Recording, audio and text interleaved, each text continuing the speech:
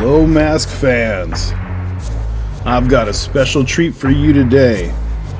Recently, when I was at Frankenson's checking out their Spooky Expo, I ran across a booth that had some retro Monster in My Pocket trading cards.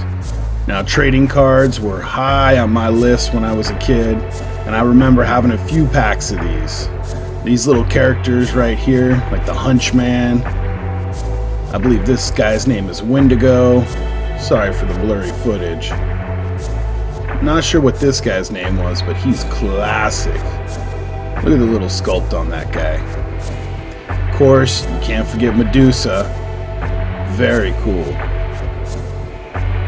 And whatever this guy is, like a Egyptian god.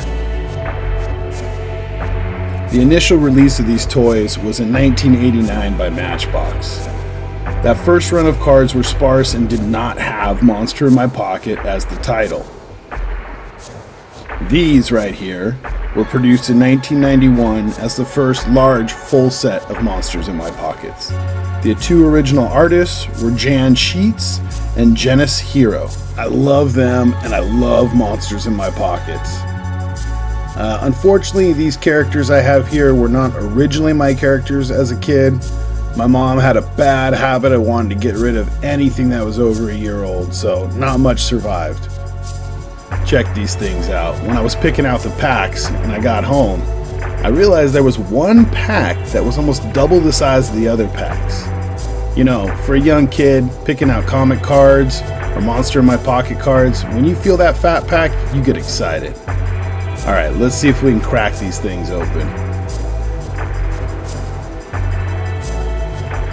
Oh, that sound, ripping that package paper open. And of course, you see a checklist. Classic card keeping.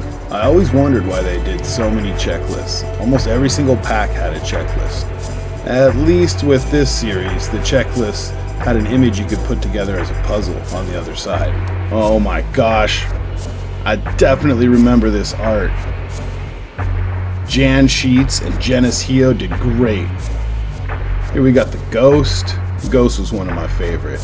Oh my gosh, look at that zombie right there. That is beautiful. I love the image. There used to be a point value on the back of each card. In fact, underneath each character's foot is the point value too. There was eventually a board game and a really cool video game that came out. I don't know if the point values had something to do with the board game. I just like collecting them. Look at that. That skeleton looks amazing. The Hunchback. What was this guy's name? I didn't know his name. Manticore. Oh, that's amazing, Manticore. Now each pack came with a couple cards that were part of a full, image when you put them all together.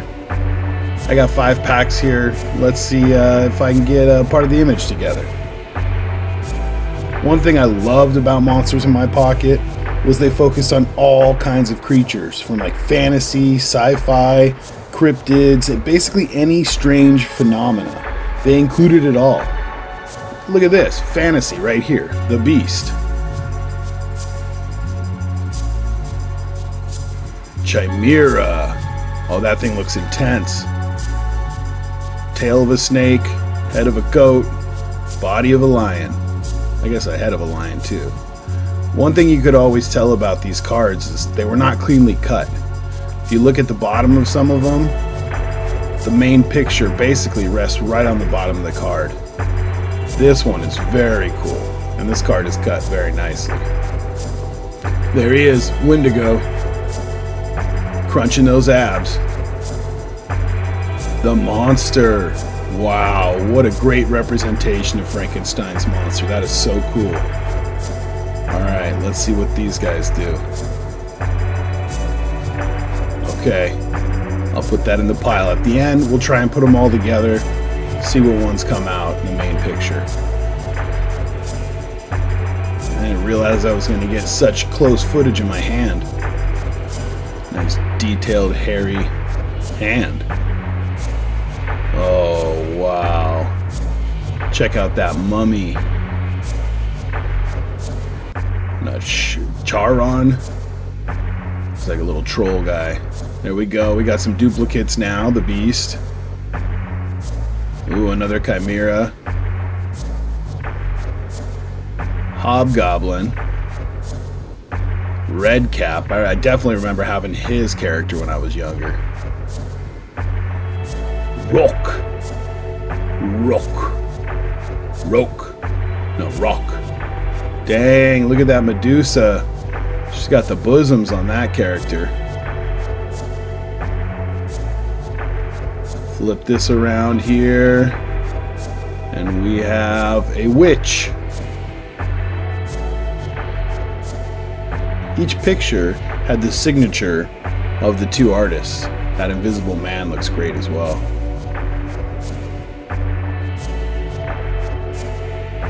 Okay, another 2 to complete the whole picture. I feel like I've got to get the whole picture. I'm getting 2 cards at once. Probably not, though. I think there's something like 24 cards in the whole picture.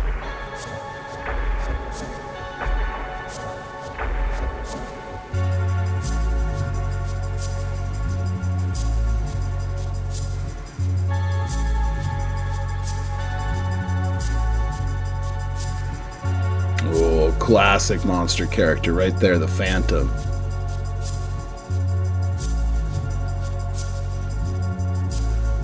Mad Scientist and the Phantom kind of got the same sculpt. I have a feeling they made the little toys and characters first, and then had these people do drawings off of that, because they're pretty accurate to the toys. Oh wow, check out that Cyclops.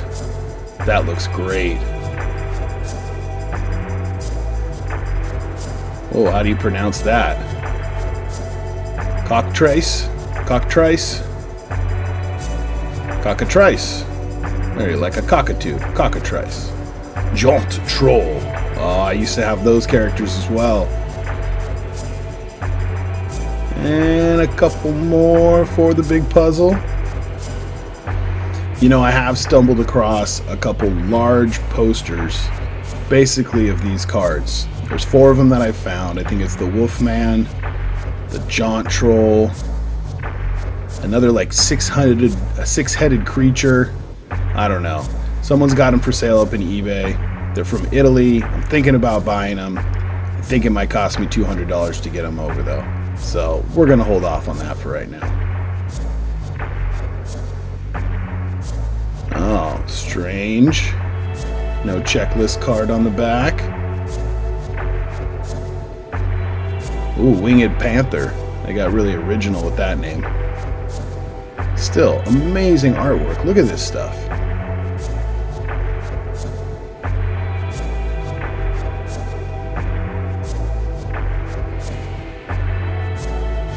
Getting lots of duplicates now.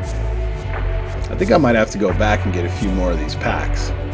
They also had some Fangoria cards and other horror-based cards. If you guys enjoy seeing videos like this where I open up card sets and we look through them, let me know. I'll easily go back and get a bunch of those packs so we can check it all out. Another Hunchback here. This is when the duplicates keep coming. Oh, I don't have this guy. Cerberus. And the Mad Scientist again.